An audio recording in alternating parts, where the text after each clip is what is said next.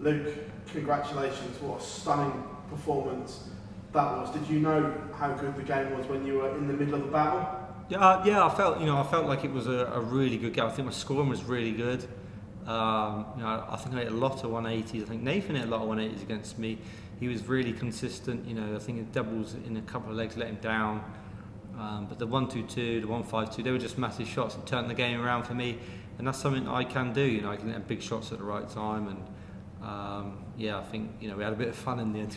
I think he felt like what happened to him last week when he played Luke. He didn't really do much wrong, but yeah, it was a good game. We both played well, but then clinical finishes for me is what turned the game around. You touched on obviously the Luke game last week and what you all did on the Euro Tour. That when you big hitters go to those spells, you almost are unplayable at the moment. Yeah.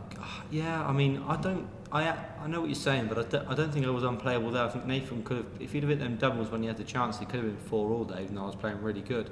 And then it would have been like who's closes the game out. So yeah, we're not unplayable, but of course when we play that way, it makes it hard for your opponent to even, if they don't play their best, they don't stand a chance. And that's the way that the likes of me, Luke, Michael, and people like that play. But yeah, it was a good performance. It really was. But you know what I'm like. I want to push on. I don't want to dwell on that too much. Of course, I need to play that well in the next round. But I enjoy the long format. That suits me more than anybody in the world. So I'm happy that it's first to 10 now. Last year, this was the one that got away in that golden spells. Was there unfinished business, and would you like to add this one to the CV because it's missing? Yeah, and if I do, I'd be devastated because I missed 2 darts in the UK, and that would have been all the ranking majors done in my career. So yeah, I'll of course be really up for winning this one. It's one that's not been won yet, and the UK Open, but I got a hard job yet. There's so many great players in front of me, and I have to beat so many great players. So yeah, I'm not going to just take it one step at a time. Still got a lot of hard work to do. I think I'm in a tough draw as well, so I'm going to have to keep my eye on the ball and make sure I keep playing like that. Many congratulations. Thank you, Phil. Luke, you just spoke about there that there's not that many ranking majors now to tick off the list, but you're only 29. So how do you keep that hunger and that drive if that ever does happen, to continue winning? Yeah, I'll be honest with you. I got asked it earlier in a question. Someone said to me, what's your goals now?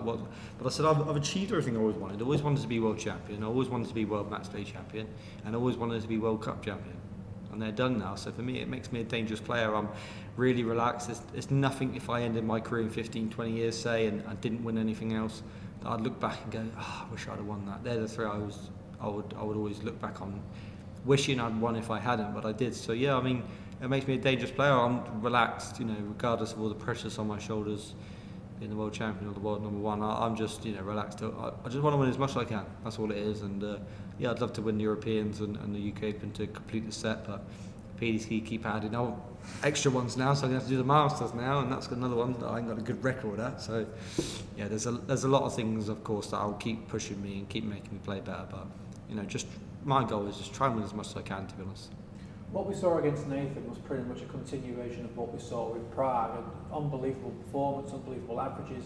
But in Leicester, you said that your throw wasn't feeling that smooth all week. So what's happened between the end of the World Grand Prix and the Czech Darts Open? I think sometimes when I play on the European Tour, the throws feel beautiful. They just feel really great, and the whole the back room. That's just the thing. It's the thing I think I love the European Tour. I think it's made me the player I am, to be honest. And maybe that's sometimes what you need for a bit of confidence. Go back on the European Tour, enjoy it, and get your confidence back, and then it all feels good again. Tonight it was, the first dart was really, really good. And that's what I pride myself on. If the first dart is good, then sometimes I don't put in them great performances. But when it is good, like it was in Prague, then it can be some special performances. So yeah, I think that first dart was really helped me out tonight. And I knew I had a really tough game. Nathan's a fantastic player. I don't take him for granted. But yeah, I thought my first dart was brilliant. The scoring was good, and I'm going to have to keep it up in the next game against Johnny. Is there a different feeling now to say 12 months ago? Because 12 months ago you just won your first major, the World Grand Prix, and you didn't really know what was lying ahead. Whereas now you're heading into the business end of the year defending everything apart from the European Championship. Yeah, I mean, I've said it before, but I'm not defending anything. Everything I've won has been won. When I go into the Grand Slam and I go into the Players and I go into the Worlds, I'm not defending anything. I've won them titles. They've gone there, and they happened last year. I'm only trying to retain. So if I don't win, I've not defended it. I've just I'm going into him to retain him. But like I said to you all, it's going to be incredibly hard to win like I did last year, and I've already not done what I did last year, which was win the Grand Prix. But if I can win this one, then who's to say I can't go on and win the Grand Slam, Players and the Worlds? But you have to be understanding that you're not going to win everything. And I'm just going to try my best, keep trying to build the sport. Hope everyone enjoys the way I play, and keep working hard to get better, because I need to. Luke, huge well done. Thank you. Thank you. Luke, congratulations. You had that 11 data, 12 data. You talked about a 1-2-2 and a 1-5-2. Was there a moment in that game where you just thought, well, I have him? When I hit the 1-5-2, I didn't think I had him, but I thought that's a real knife in the stomach for him. I felt. I think he missed. I can't be sure, but did he miss doubles? I can't remember if he missed a dart or here or there. But the 1-5-2, is a killer for him, and I knew that would make him feel gutted. So yeah, basically what I'm saying is, I knew that was going to be a tough one for him to take. But we had a bit of fun in the end, and Nathan's all about that. He's a fantastic player, and I think he's getting slowly back to his best, which is nice to see, because obviously he's a good friend. And I think he's coming into some good form in the back end of the season. He's played the last 2 times he's played me and Luke Littler, and he's had some horrible performances against him. Some I think he's had 110, 12 average and 107 against him. So if he keeps playing like he is, then he'll reap the rewards. He'll look forward to the Grand Slam.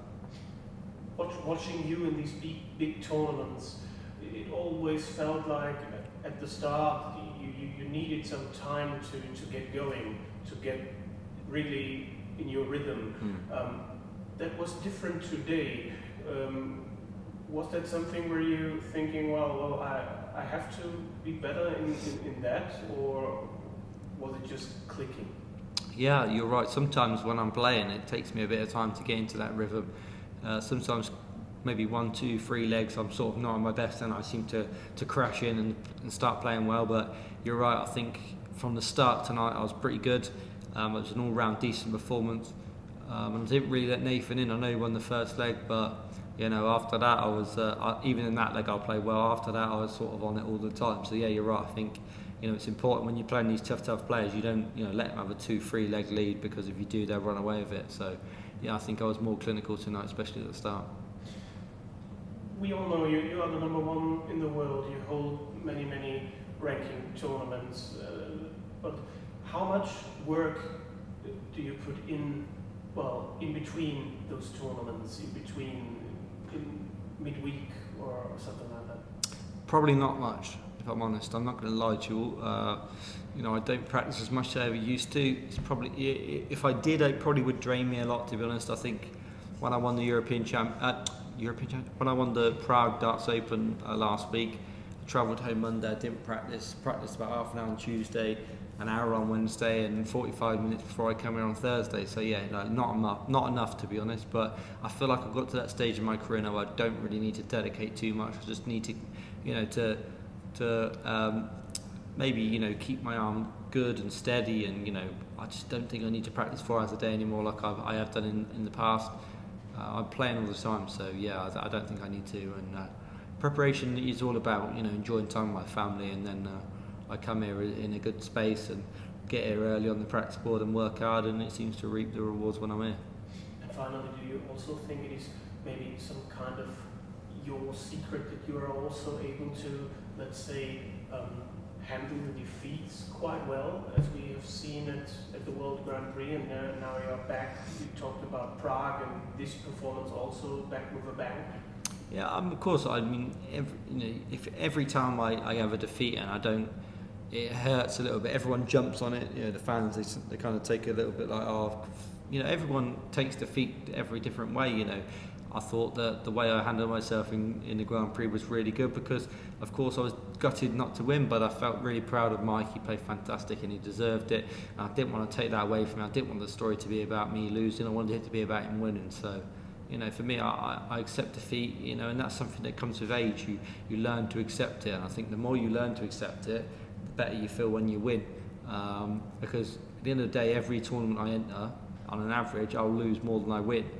So you have to accept that. Probably 8 times out of 10, you'll have to experience loss in a tournament than you do win. So yeah, you have to experience it and you have to learn from it, and you have to make it to make you a better player. Thank you. Good luck for the rest of the Cheers. tournament. Thank you very much.